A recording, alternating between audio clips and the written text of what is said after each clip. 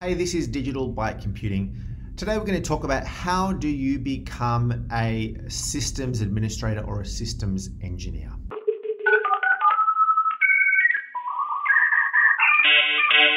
So my name is Emilio. I work in the IT industry and I absolutely love it.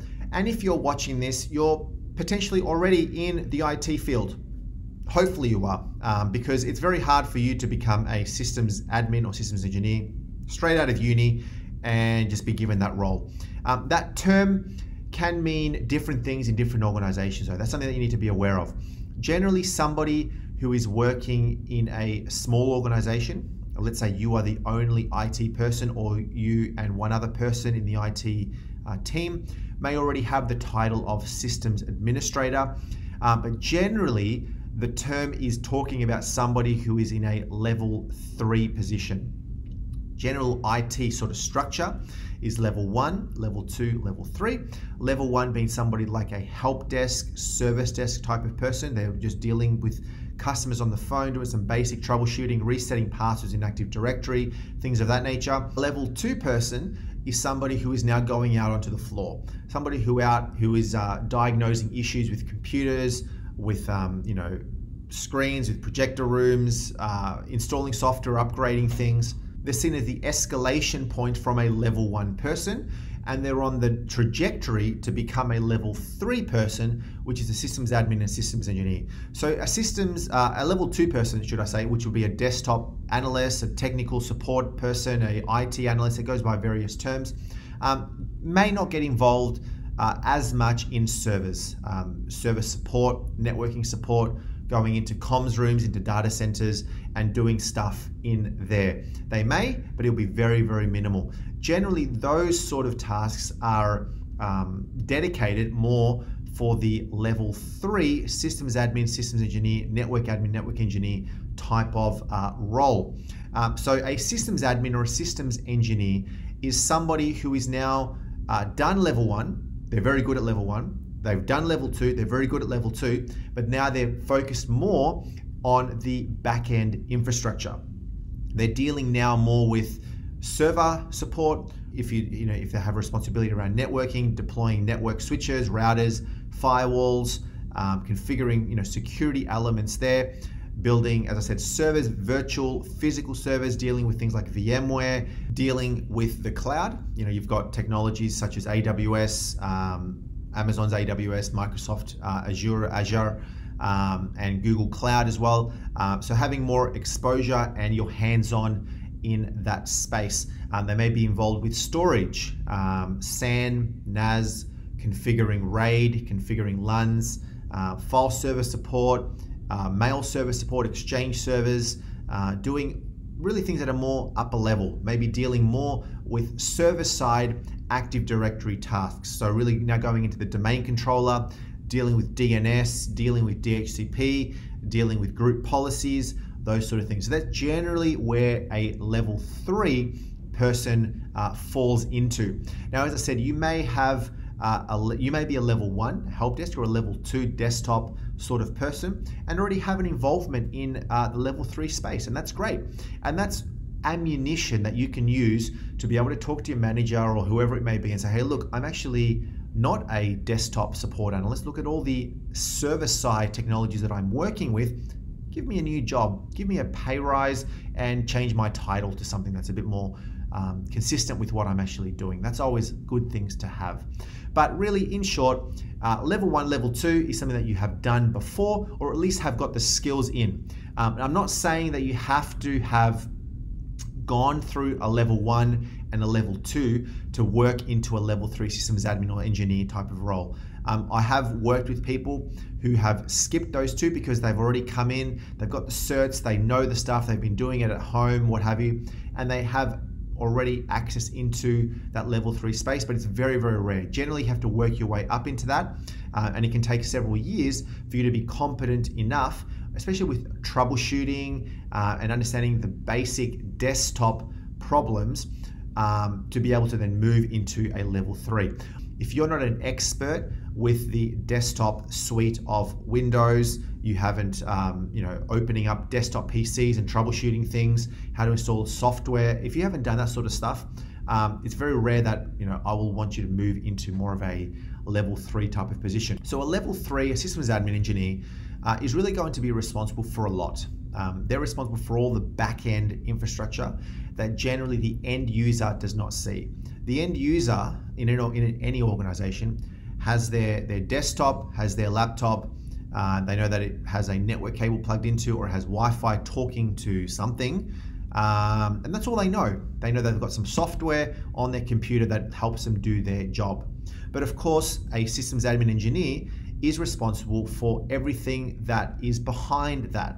That computer connected to an Ethernet port runs into a patch panel, running into a switch that's running into some sort of firewall security device.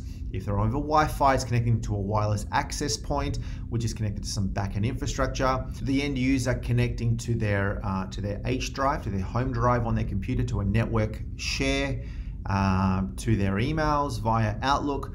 Obviously, are talking to some form of server that you will be responsible for. It could be a physical server, could be a virtual server, but there's a whole range of infrastructure sitting behind that a sysadmin, sysengineer will be responsible for. You're going to be responsible for things in a comms room, in a server room, racking servers, cabling servers, running cables, patch cables between devices, perhaps going into the servers and configuring them, installing Windows Server, configuring server software, and a whole range of other back-end systems, network configuration technologies that the end user does not see. So how do you get into that? Well, if you're a level 2, if you're even a level 1, is start asking if you can start assisting in those areas. I find that a lot of people don't ask. A lot of people are happy doing their job, and they don't say, hey, look, I'd love to learn more about how the servers are configured. Talking to a existing systems admin or a systems engineer, whether you can have a look at their network diagrams, so you can understand how the network is all structured. So really understanding where all the servers sit, where the switches sit, where the end user devices, where the firewalls are, and how it all interrelates, how the IPs talk to each other. Having a good exposure to that really shows me and shows anybody in an organization that you are ambitious, that you're wanting to learn more and more. Now, generally, a level 2 desktop sort of person will be getting gradually more and more responsibility in the server space. If you don't have that already, ask for it. Maybe ask if you can take care of their backups. Backups is a good road in. Every organization does backups. They do server backups. They're backing up to cloud, onto tape, onto disk, wherever it may be. But getting an exposure into that, saying, look, I want to be able to get involved there. Getting involved with some basic server administration. It's very rare that you'll get access to the domain controllers straight away, but perhaps they'll give you access to servers that are not as critical to the business. Perhaps if you've got development servers, test servers, staging servers that aren't critical to the business, perhaps you can get involved there and at least help out in that, getting involved with patching of the non-production systems. If you're not getting that opportunity at work, right, a lot of organizations, especially in the larger organizations, it may be very hard for you to be given access to server-side technologies because you don't have the skills, or because there's somebody else doing that technology support.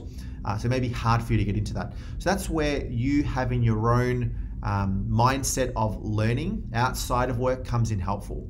It could be you building a lab at home. There's a lot of free software that you can download at home. You can download VMware ESXi for free at home. You can build servers with trial versions of Windows Server operating systems for free.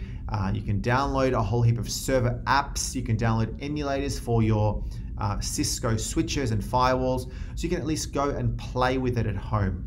There's a whole lot of online stuff that you can be watching. You can watch videos such as Digital Byte Computing on a range of topics that will help you to understand and have the skills needed, where you can then say to somebody in an organization, hey, look, I've now got the skills. This is what I've done. This is where I'm comfortable with. I would love to get more responsibility. If you don't have a test or a sandbox environment, sandbox being that you have a little area to play with the tech, maybe ask if you can build one in your company.